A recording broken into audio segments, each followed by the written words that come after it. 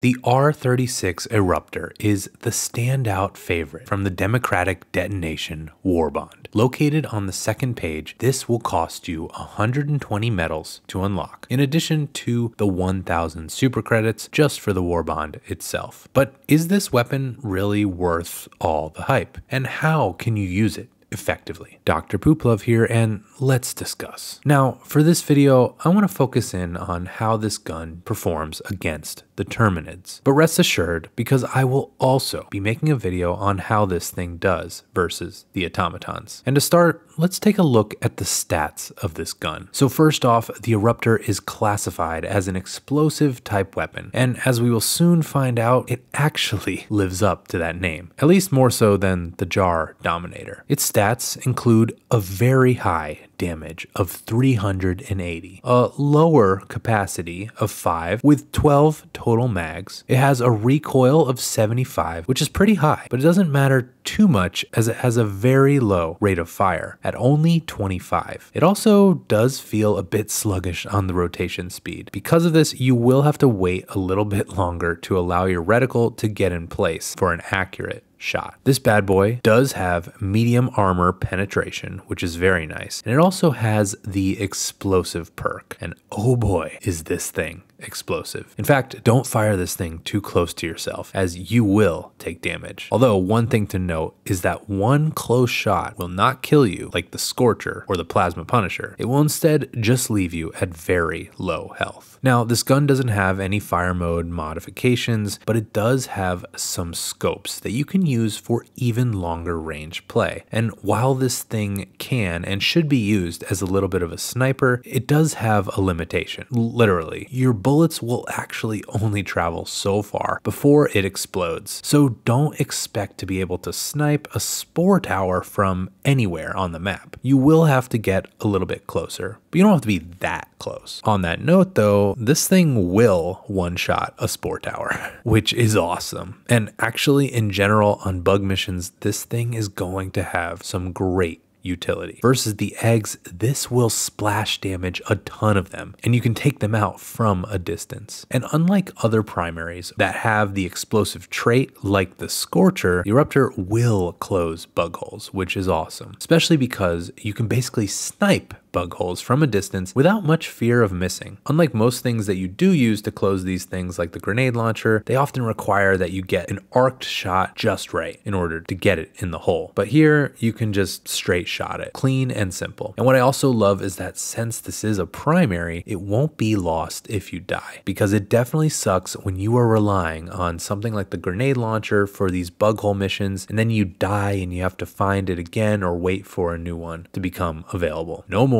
with the Eruptor. But how does this thing actually fare when you are in combat with the bugs? Well, pretty awesome, at least for the most part. Versus the little guys, it of course takes them out in one shot, but the big benefit you're gonna see is when they are all clumped together, because the huge splash damage will take multiples of them out at once. Hunters, well, they're a different story. You can take them out with one shot, and the splash damage is good so that you can still take them out even when they're strafing you and a little bit harder to get right on target. But because hunters are trying to get close to you, and they're oftentimes pretty successful, they can end up causing you to hurt yourself with those very close explosive shots. But I do have some tips that can help combat that later. Now, the warriors will take one shot. The hive commanders seem to take two, although I have gotten them in one, with that medium armor penetration doing an excellent job here. Brood commanders do seem to take an average of 2, but I have seen it sometimes take 3 and also even 1. And what you'll find is that a well-placed shot is preferred, as it will take the bugs out much faster, but even missing allows you to get some good splash damage and will get them pretty weak and able to take out quickly. Now, so far, the Eruptor has been pretty impressive, but it only gets better, because this will one-shot stalkers. This will one-shot shriekers. This will also one-shot bile spewers from basically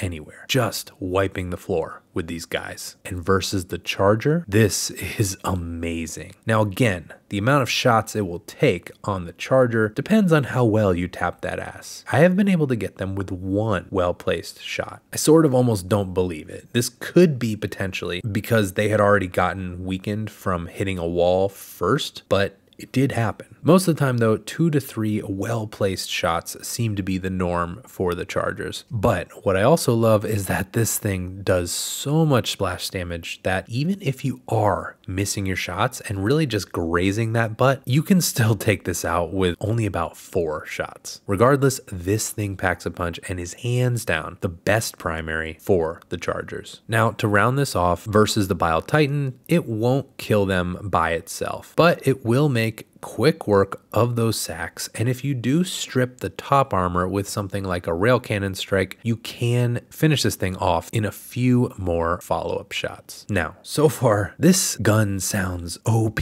as fuck, but it definitely does have some downsides. Firstly, as mentioned, you can damage yourself if you fire this too close, which is definitely going to be a risk at nearly all times because most combat against the bugs is close range, as they're always trying to swarm you. The other thing is this is a bolt action rifle, so you have to load each bullet individually before firing, and this makes this gun have a very slow rate of fire, which can also be tough versus the swarms of enemies. Even though you can use the splash damage to take out a lot of the enemies at once as you are setting up for your next shot, that can be enough time to allow the others to close in on you. But I do have some fixes that can help counter these issues. First of all, the Eruptor probably shouldn't be thought of as a primary weapon, at least not versus the bugs. It should instead be utilized more as a support weapon, helping you with utility such as bug holes, killing medium-sized enemies fast, and shooting swarms that are at medium to long distances. Your support weapon, therefore, should be acting more as your primary weapon, and so you should select something that's going to be good for the general horde when they are at close range to you. A railgun or a quasar cannon is not the answer if you have the Eruptor equipped. Instead, something like the Stalwart, the machine gun, maybe even the flame or arc throwers are great options. Having the Laser Rover backpack is also solid, as always, against the close swarms. In general, what you should do is use your Eruptor for the bigger enemies and the clumped up swarms that are at a distance, and as they start closing in on you, switch to your support weapon to thin the herd. Now, inevitably, you may lose your support weapon and you may need to find yourself with some other options at close range. And one thing you can do if you are going to use the Eruptor is to dive backwards and fire to minimize the damage to yourself. Also, of course, having a solid secondary like the Redeemer is also very much recommended. Additionally, there is something that can help you with that slow fire rate, and that is that you can actually animation cancel the bolt loading animation, which will allow you to fire faster. All you have to do is switch from your primary to your secondary and back again, and then you will be ready to go. This will shave a little bit of time off that bolt loading animation. You just want to make sure to time it. You can't switch back and forth too quickly or else it's not going to work. Overall though, this gun is amazing and something that you definitely shouldn't be missing out on. But how do you feel about this gun? And what are your tips for this thing? Let me know in the comments, and thank you to my YouTube members for joining the Bowel Movement. But otherwise, so long, Pooper Troopers.